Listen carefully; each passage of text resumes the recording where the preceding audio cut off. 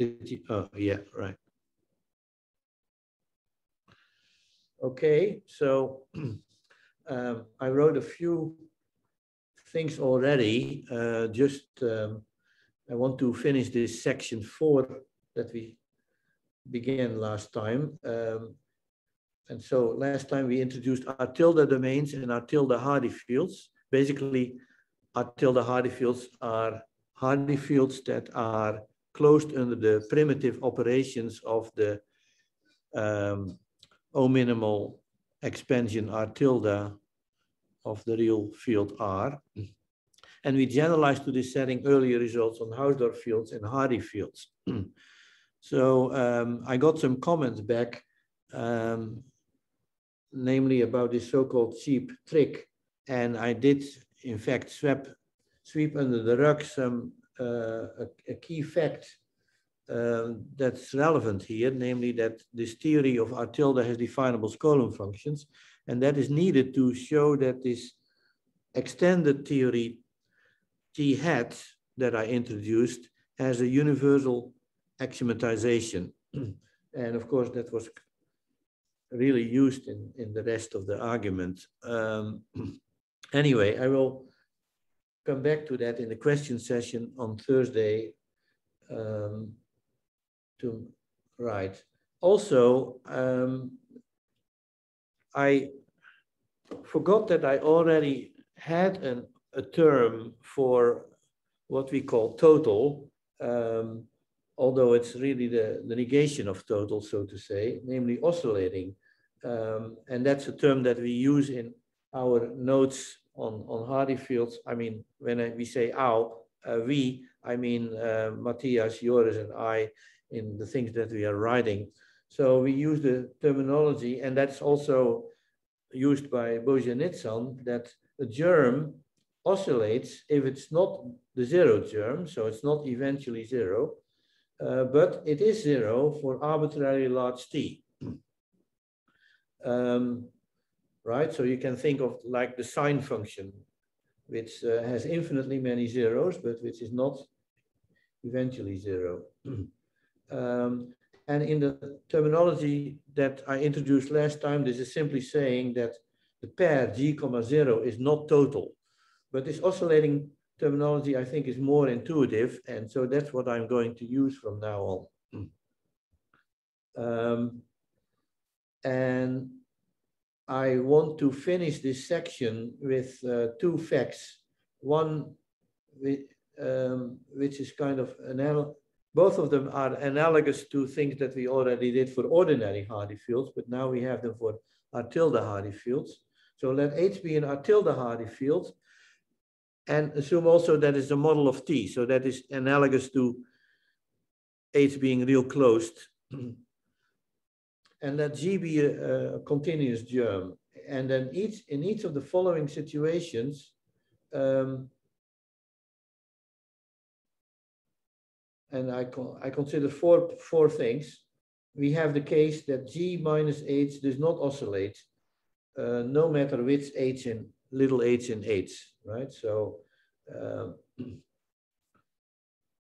or you could say the pair G, H is total for every H in H, but I promised that I'm going to use from now on the oscillating terminology.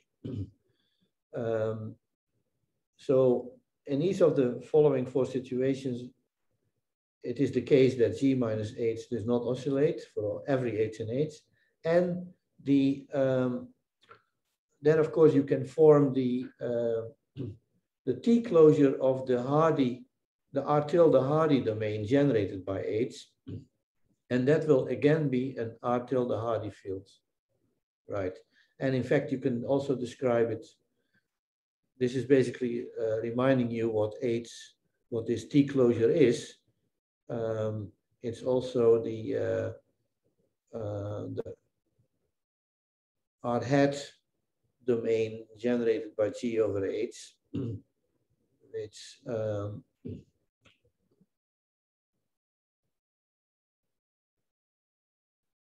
sorry, R tilde hat domain, I should say. Anyway, the the four cases that we are considering here are one possibility is G is a real number. And that means that you always can adjoin any real number to an R tilde Hardy domain, Hardy field, and you get again an R tilde Hardy field once you take the T closure. Second case is that G is a continuously differentiable germ with derivative in H. So you can take you can adjoin anti-derivatives, or you can adjoin exponentials. That's 3, and you can adjoin logarithms. Oh, there I have to say G is log F. Whenever F is a positive element in H. And now the fact that for such G's, G minus H does not oscillate for every H and H, that was already proved for ordinary real closed Hardy fields, so certainly for R tilde Hardy fields that are models of T. And then the rest is simply an exercise along the lines of the proof of the lemma that we finished proving last time. And it's also very similar to how we did it for ordinary real closed Hardy fields. So I can certainly leave that to you as right. So the other thing that I want to add to this section and finish with it is this we can now generalize this result about first order ordinary differential equations over Hardy fields to do it also over R tilde Hardy fields. And so I'm going to carefully state this. Let H be an R tilde Hardy field.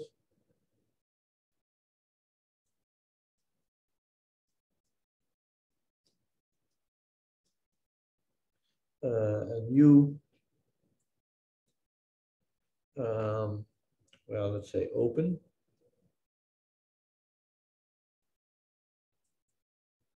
And definable.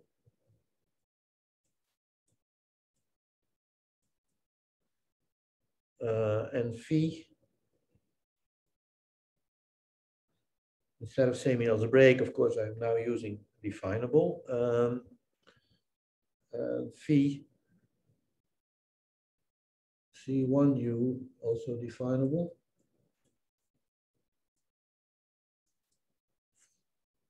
And suppose we have H1 up to Hn in H.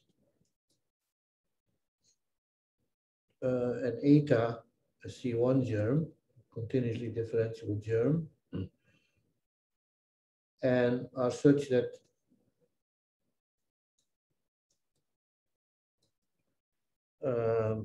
eventually you have this differential equation satisfied for eta. Eventually, well, first of all, HT, eta t should be in the domain of capital phi.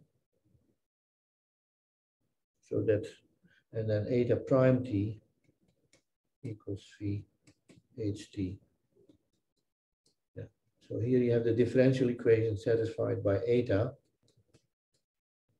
And as before, ht is just an abbreviation for h1t dot dot dot hnt. Okay, then eta, as before, then eta lies in R tilde Hardy fields extension.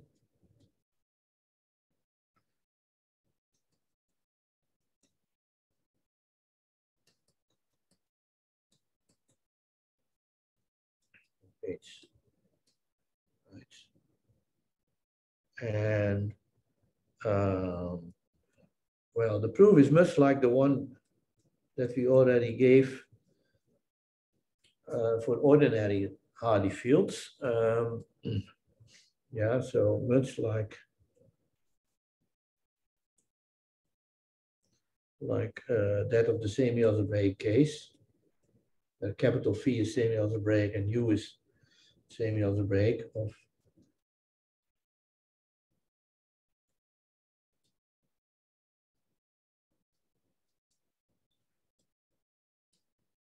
case, which was numbered 311. First extent for this result, of course, you can always make H bigger. And so arrange that it contains all the real numbers and is also a model of T, right? By going to the T closure. First extent H, so that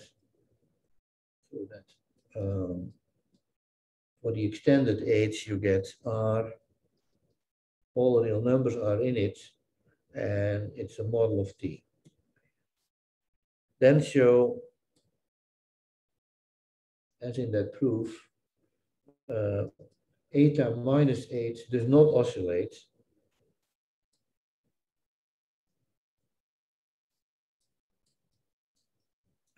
for every H and H, little h and big H. Right. Yeah, then we have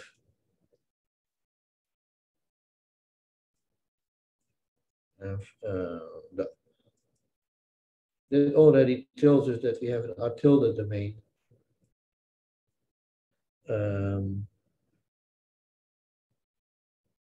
H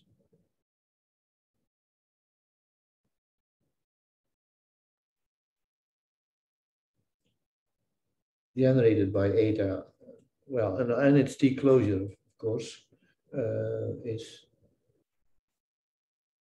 is also the L hat domain, the R tilde hat domain generated by eta over H, and it's all, you're right, it's all in C1. I think I already mentioned some fact that since eta is C1 and all the elements in capital H are C1, all the things in this T closure will also be C1. So that is not, and now show that this is actually an R tilde Hardy field. Now show, of course it's a field because it's a model of T. Now show H eta.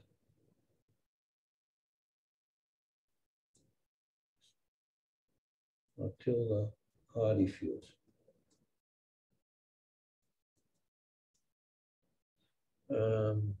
Yeah, and here the argument is a little different from the semi-algebraic case, because in the semi-algebraic case we could use minimum polynomials and so on, and here you have to argue a little differently. But again, I think it's better to do this as an exercise than for me to spell out the details, which are fairly routine.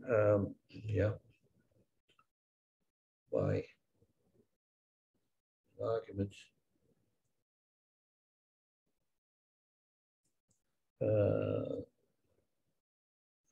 Different from the semi-algebraic.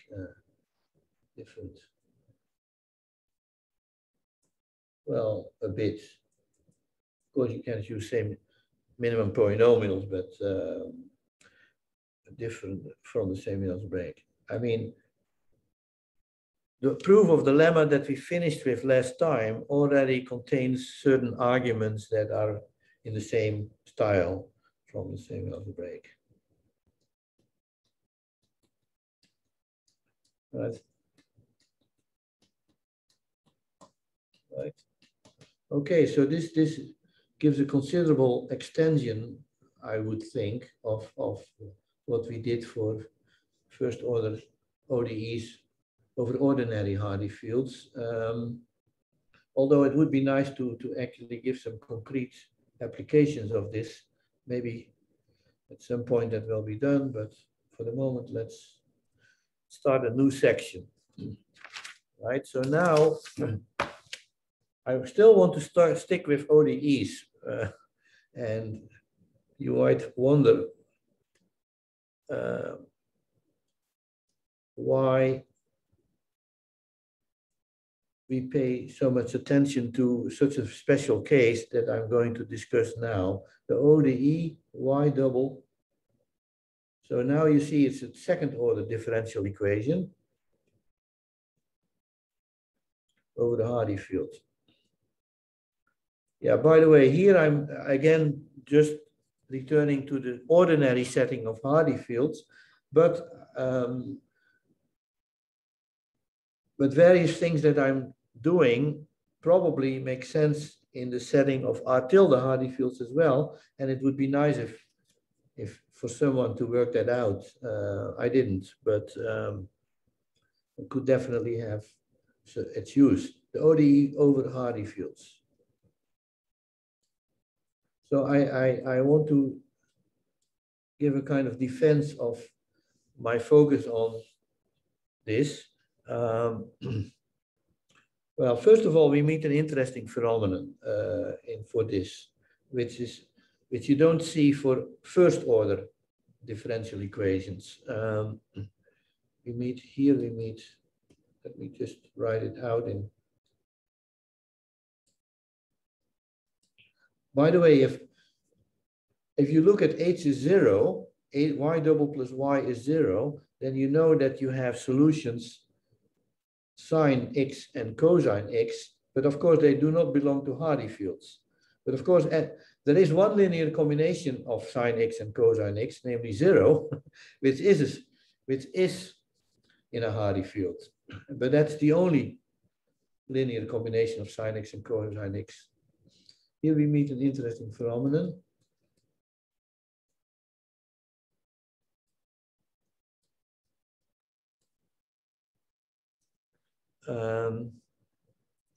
Let H, yeah, so let H be a Hardy field.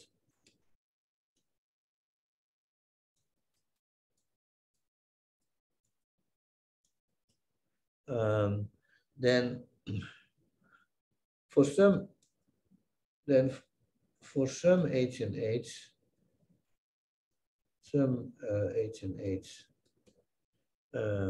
there is exactly one solution in a Hardy field extension. There is exactly one. Yeah, maybe I should say this ODE, y double plus y is h, always has infinitely many solutions in, well, not in C less than infinity, but in C less than infinity with I adjoint. No, even in C less than infinity, it has infinitely many solutions. Sorry, that is exactly, but the question is, when do they lie in a Hardy field? That is exactly one H in C2, one solution, right? Of y double plus y equals H, generating, well, or you could say that lies in a Hardy field extension, or generating a Hardy field over H. It lies in a Hardy field extension of H. And for other H and H, there are infinitely many that do this. And yeah, so this first situation happens, for example, if H is 0, because as I already mentioned, then the only solution that you have is the 0 solution, the trivial solution. And for other H in H, yeah, for all other, yeah. So for all other H and H, there are infinitely many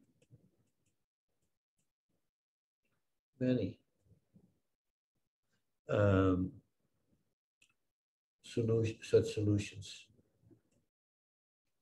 But you will see, but note if you have infinitely many solutions that lie in, and each of them lies in some Hardy field extensions. Lau? Yeah. Yes, sorry, I think there is a conflict of notation. You call H the solution and the parameter in the equation, if I'm not confused. Yeah, you're right. There is thanks.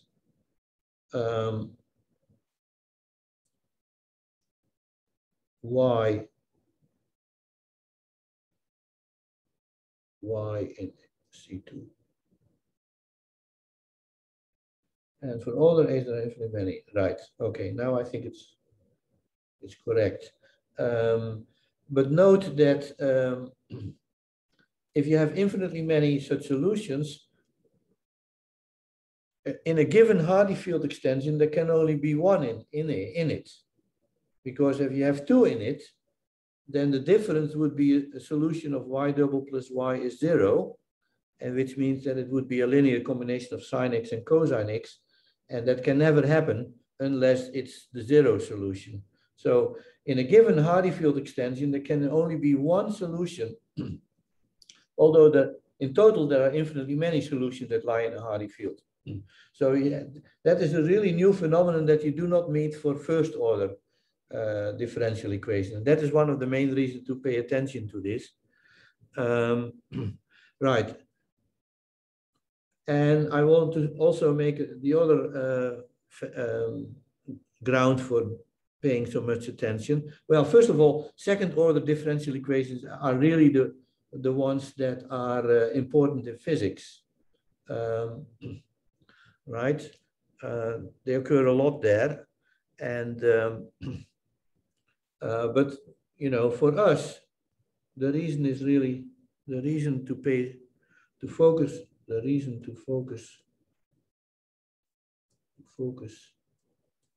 on first and second order,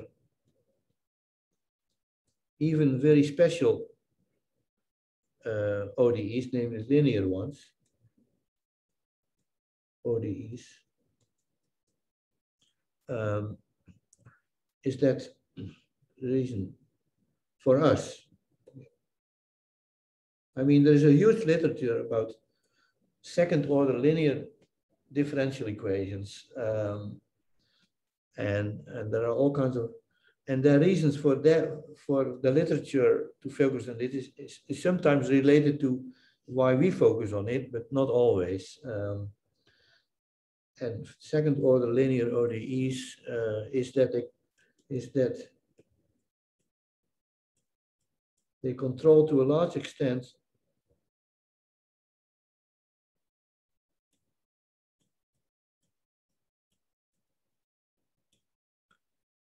the entire story about solving algebraic story about solving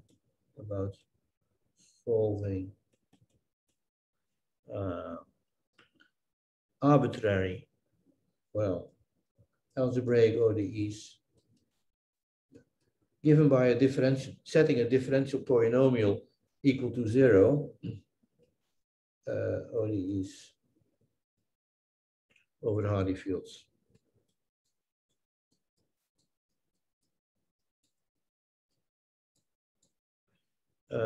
And you can view this as a kind of analogy to the fact that if you take an arbitrary one variable polynomial over R, a non-zero one variable polynomial over R, then it splits into linear and quadratic factors, right? So there you already see also a kind of reduction to linear polynomials and quadratic polynomials.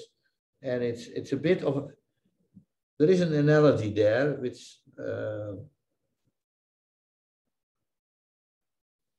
and it's good to keep that in mind.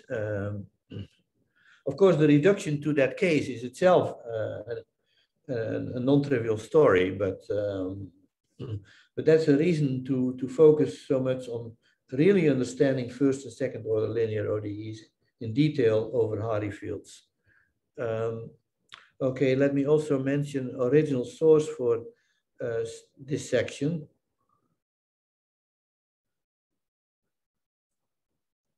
At least for what I'm doing today. Yeah. Original source for what I'm doing today for section 5. It really comes from a very nice paper by Bojanitsan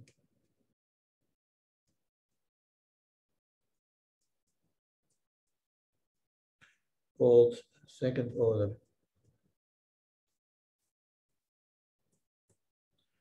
differential equations.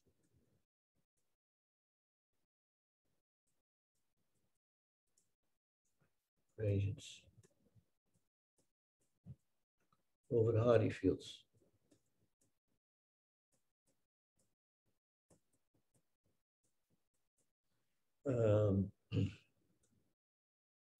Journal of London Math Society.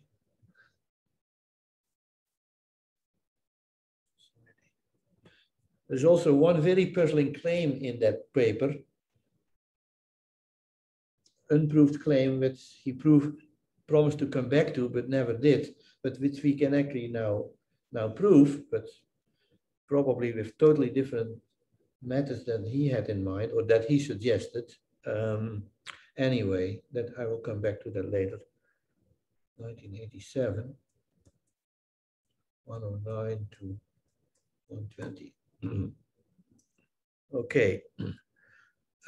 Yeah. So one fact that will play a role is if you have a C1 germ that oscillates, C1 oscillates, then so does the derivative.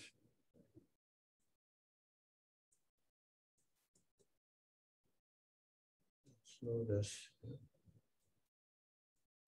D prime, which of course is just a continuous germ in general. I mean, visually, this is fairly clear. If you have something like a function that goes up over let's say, above the x-axis and below the x-axis infinitely many times when you go to infinity, then of course in between two zeros you will have a zero of the derivative by Roller. Okay, that will be used. So let me start here the subsection 5.1, and this is actually about ODEs of that are a bit more general in nature. Y double equals Vy. V semi-algebraic over H.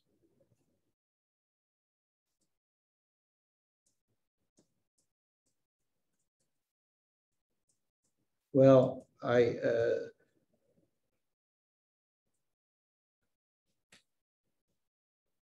I'm not explaining here exactly what we mean by semi-algebraic over H, but you can think of, in the case that H is real closed, well, then there is a natural notion of semi-algebraic there.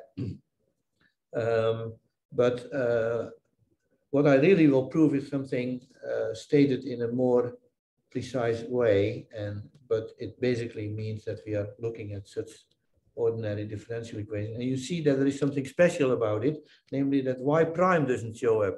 Y double is capital Vy, but there is no y prime there on the right-hand side. Okay, 5.11 is an elementary lemma which is basically saying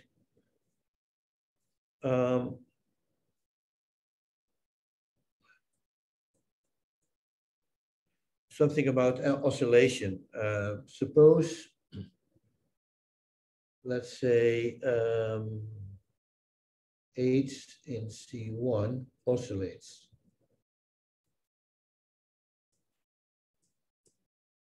Then one of two things, or actually both can happen, then one or two below.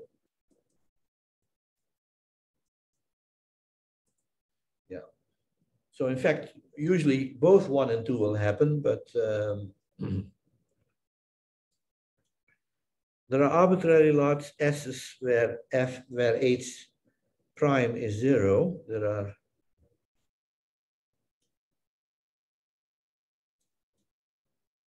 and H S is greater than 0. There are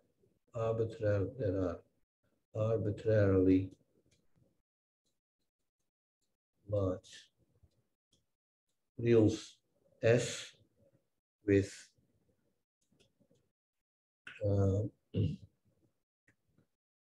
F prime is where F prime vanishes, but where F is positive. And 2 is just the same, except with F as negative. There are arbitrarily large S with F prime S is 0, and now F as negative. Now, if you think of something like the sine function, where you really go up, how do you say that, higher than the x-axis and lower than the x-axis infinitely many times, then both will happen. But yes. Sorry to interrupt. F in your notes, F is H? Or... Oh, yeah. Okay. Yeah, absolutely.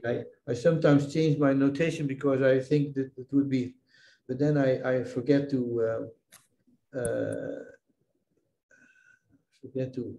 change it. H.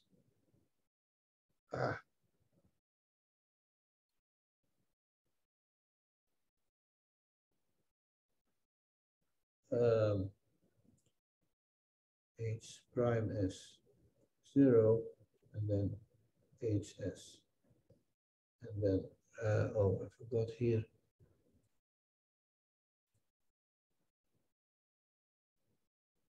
Yes.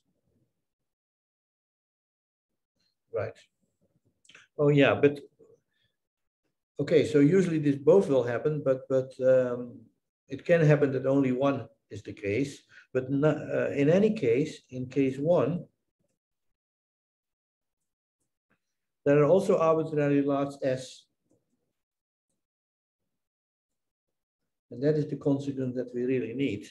That also arbitrarily large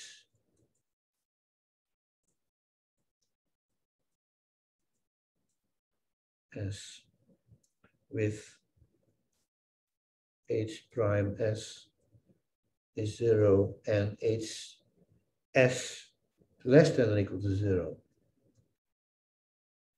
So that requires a little bit of thought, and the best thing is to simply draw pictures and convince yourself of it. You know, it's the same.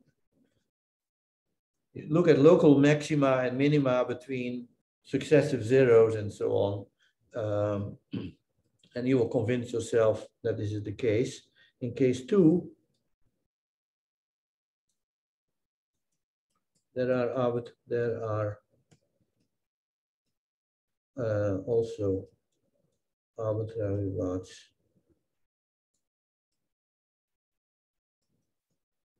S, where H prime vanishes and HS greater than equal to 0. Right. So proof, as I said, this is basically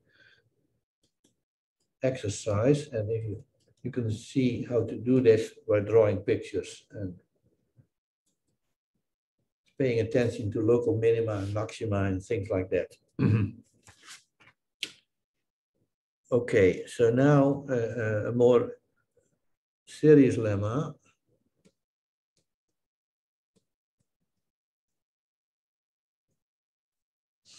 Let H be a Hardy field.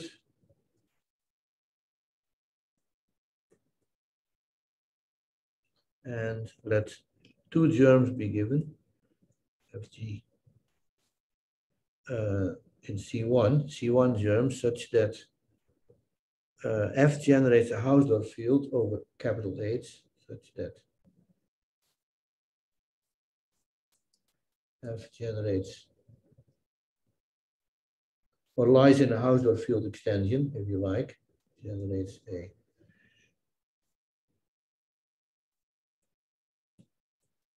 field HF over H. And G is in the real closure of this. Yeah.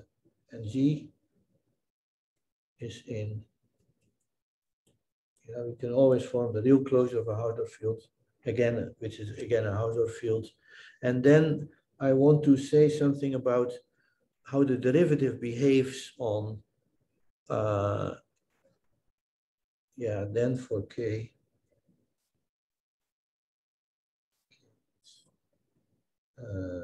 HFG. Right, of course, F and G also generate a subfield of this real closure.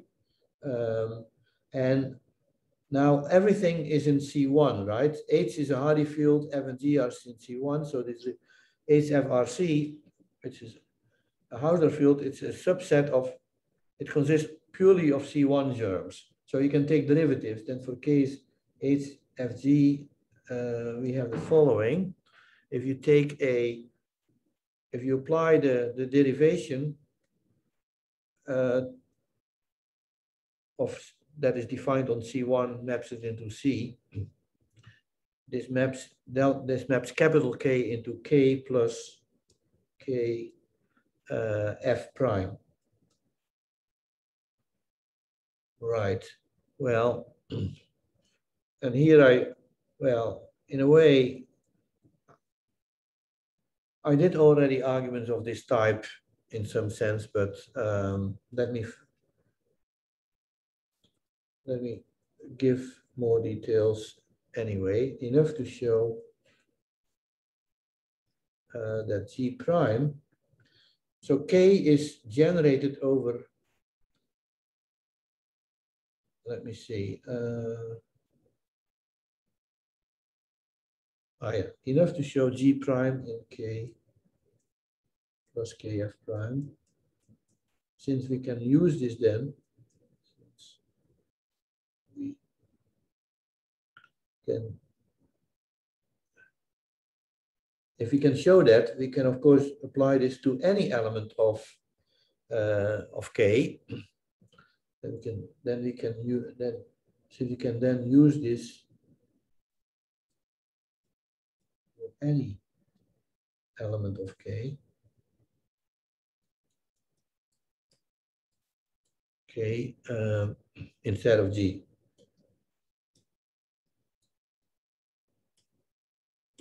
Right. Okay, now the usual derivation rules, sum product quotient rules, usual rules for taking derivatives, you certainly get that the delta of HF is contained in HF plus HF, F prime, yeah?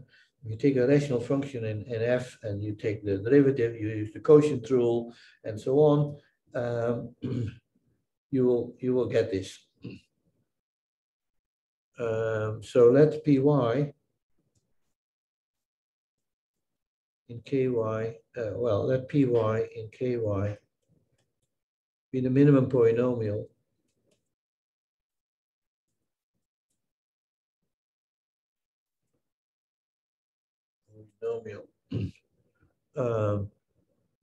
no, I'm making a mistake here.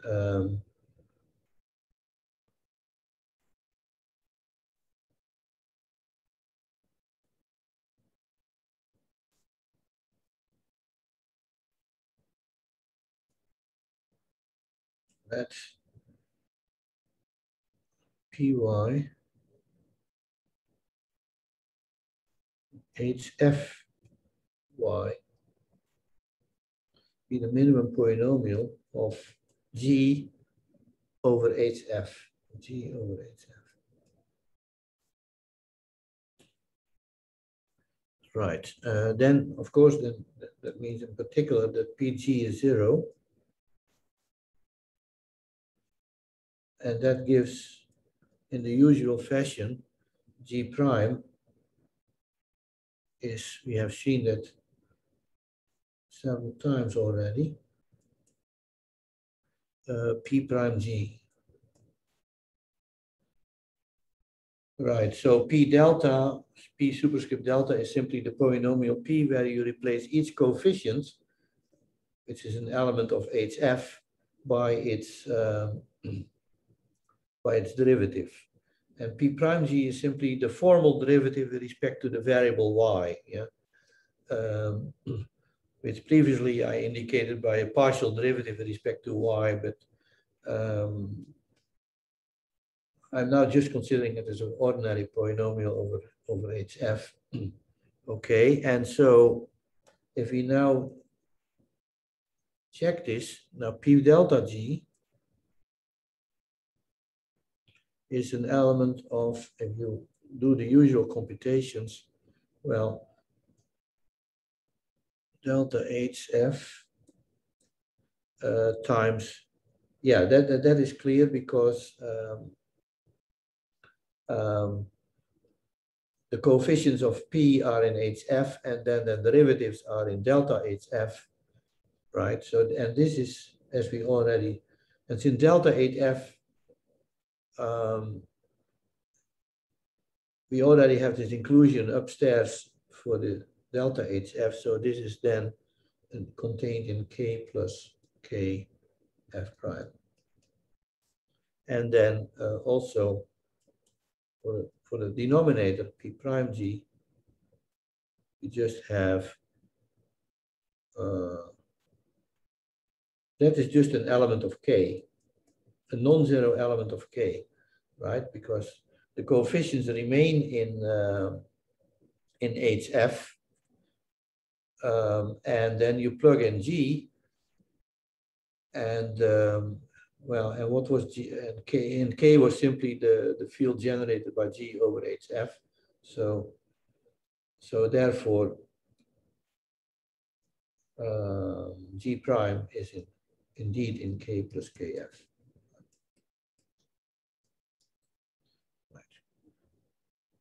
Right. Okay, so that's just an elementary lemma about derivatives, but now we can state the theorem, which I think is a very ingenious result, in my opinion, by Bojanitson.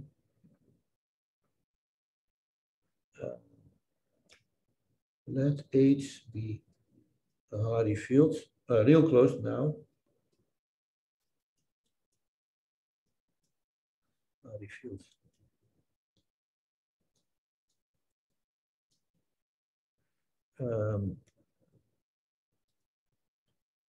And suppose we have a germ, a C2 germ,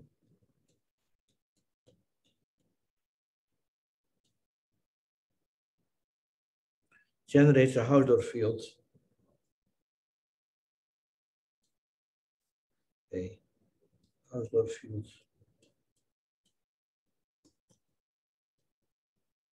over H, HG.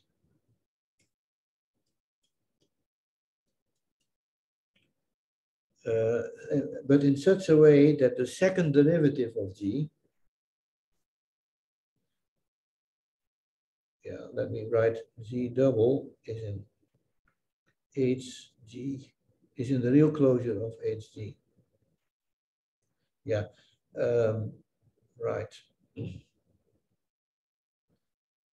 Okay, then G generates a Hardy field, and we can even specify what it is.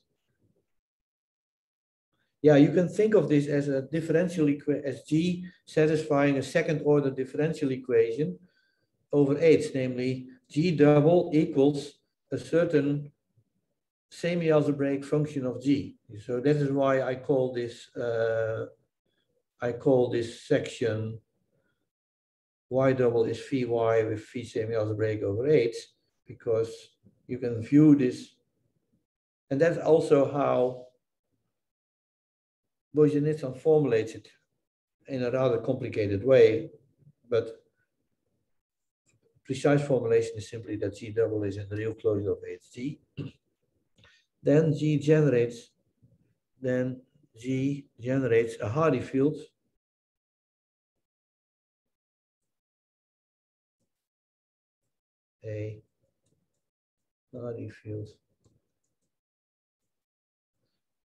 and I can explicitly say that it is this one over H.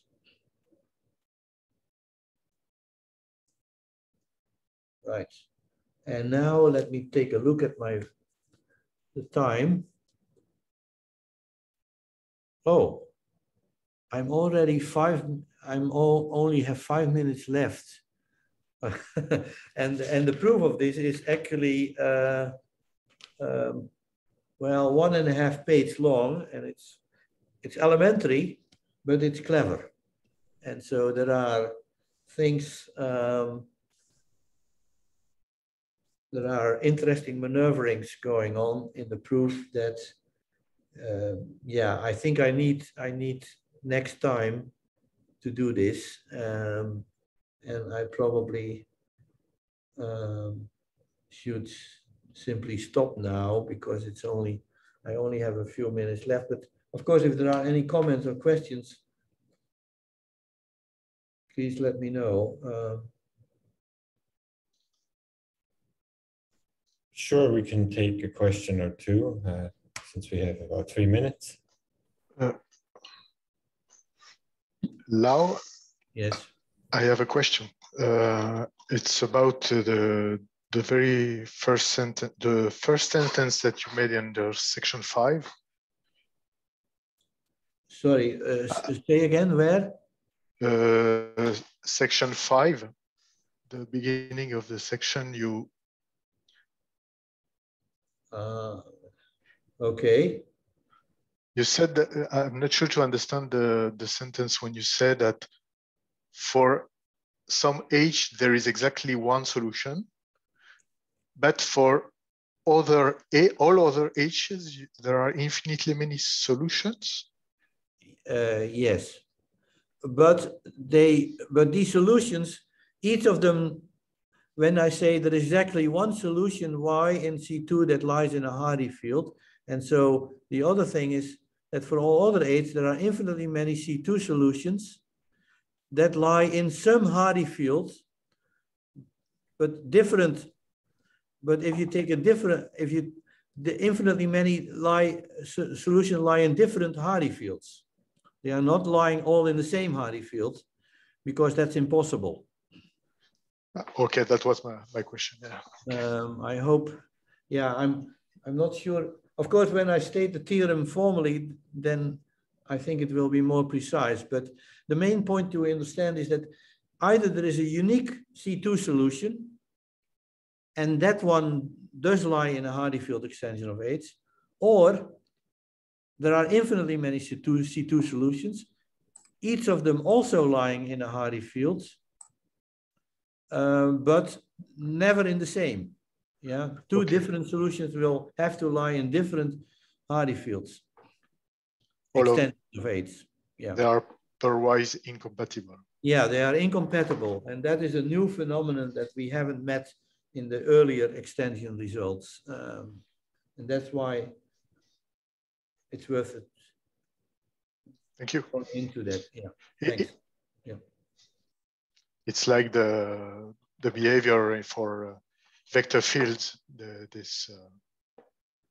Yeah, I'm sure that there are similar phenomena there too. Yeah, right. In dimension 3. Okay. Right.